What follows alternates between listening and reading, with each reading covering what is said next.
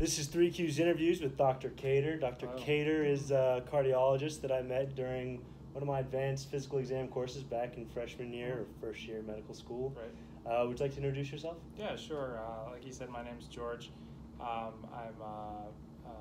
advanced cardiac imaging fellow here this year at UPMC. My training sort of started at the University of Michigan. I did chemical engineering and then a master's in biomedical engineering. Went to the Lerner College of Medicine in Cleveland for medical school, and then I've actually been at UPMC throughout my post medical school training leading up to today. So you went from Michigan to Ohio. I'm from Columbus, so yeah. Happy to see you made a good transition there. Yeah. What point in your education did you realize you wanted to do cardiology? Yeah, so it was actually pretty early on in medical school. I think it was a second-year medical student when I was learning about like cardiac pathology. I think that's really what sparked my interest. Is it's so closely related to sort of the engineering concepts that I had learned in undergrad and in my master's. It's just a very translatable subject. The physics makes sense, the way that sort of the pathology and the treatments work all are really very logical, numbers-based, and evidence-based. So I think that's really sort of the big things for me why I liked cardiology sort of from the get-go and kind of always did research and things like that in cardiology throughout. That is something that I noticed. We had our cardiology course, and the fluid dynamics is really is prevalent, and it's a really important part. And incredibly important. Yeah. It makes it really interesting. Yeah. As far as day-to-day life for you, what's a typical day for you at the hospital here? Yeah, sure. This year is a little bit different for me, focusing on cardiac imaging. So day to day it can vary. Sometimes I'm doing structural echo stuff with the interventionalists, helping them place MitraClips, ASD and PFO closure devices. Sometimes I'm in the cardiac MR reading room, learning how to interpret those studies, assisting with the post-processing, helping the tech scan the patients. And then coronary CT is another big thing I'm going to be getting into in the next couple months, processing those patients, reading out those studies. It's a little bit different than my general fellowship, which was a lot more, hands-on with patients, CCU, general consults, the floors. So it's really nice in cardiology that you have the ability to, focus on what you're interested in. In my case, it was imaging, but you always have that connection to the patients. You will always have to take care of patients and see them in the outpatient and inpatient, which I really like. Okay.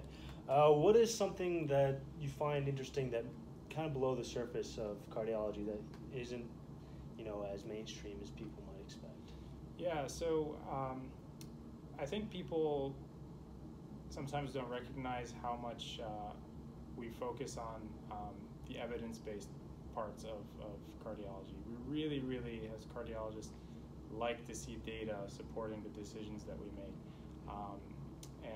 You learn a lot of things in medical school, but a lot of that changes with time.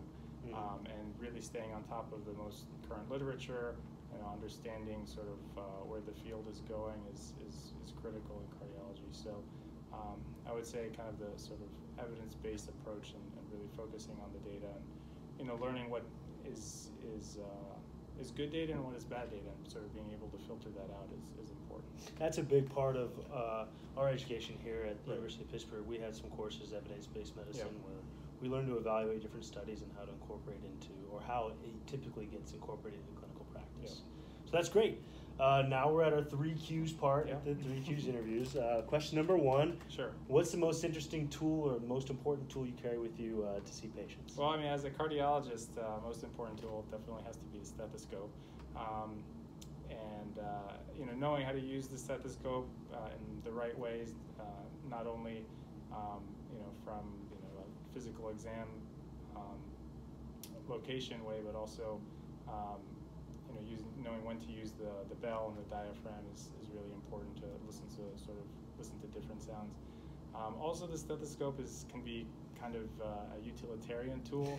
You can use it as a reflex hammer. You can if you measure the width of the stethoscope, you kind of know that that's X number of centimeters. So if you need to like measure something and don't have a ruler on hand, you can kind of use the neck of the stethoscope. Three stethoscopes. Yeah, exactly.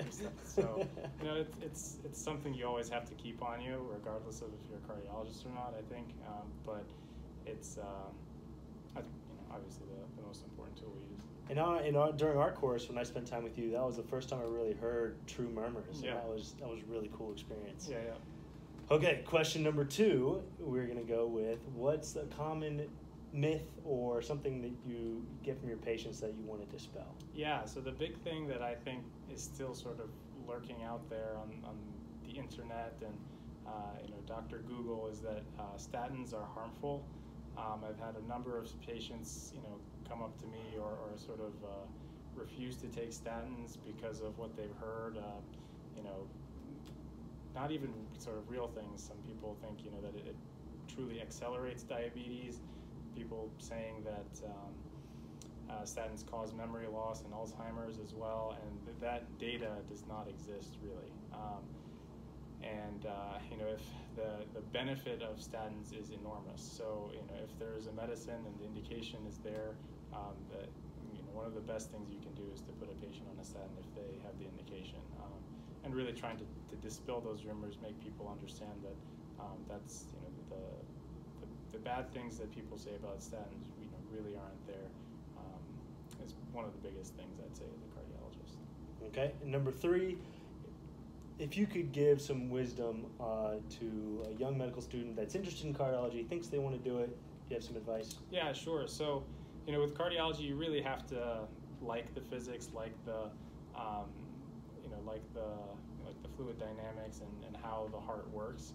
Obviously, so there has to be some, you know, interest there, but also, you know, doing research is really important, not only from your own, you know, ability to learn how research is done, but also to kind of learn a little bit more in depth about cardiology. So if that's something that you have an interest in, try and do a research project in it.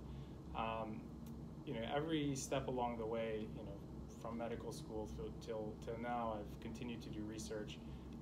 And every time you do a project, you learn a little bit more about some specificity or some specific thing within cardiology. And I think that's enormously, you know, an enormous benefit for a person to kind of, you know, show that interest, show that they can understand these concepts and, you know, make an abstract or a paper out of it. I think that's great. Okay, so we got always carry your stethoscope, Yep. take your statins, and get involved, do some research. Yeah. Dr. Cater? All right, it was nice to see you again. Thank you very much. Take care.